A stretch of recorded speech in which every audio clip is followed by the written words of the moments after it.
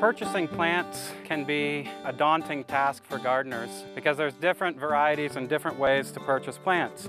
One of those ways is bare root. These roots have not been grown in a container. They've been grown in the ground and dug.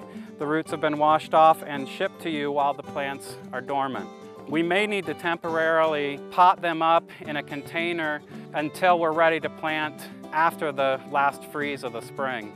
Once you're ready to plant these trees, you might want to soak the roots in a bucket of water for an hour or two to keep them hydrated.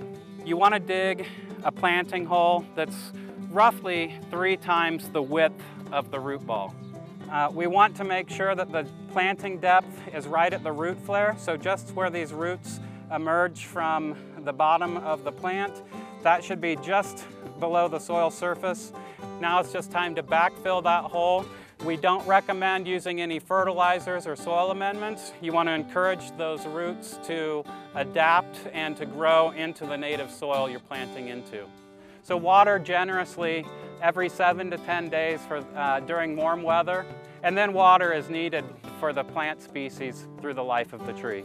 From the University of Wyoming Extension, this is Chris Hilgert, and you're watching From the Ground Up.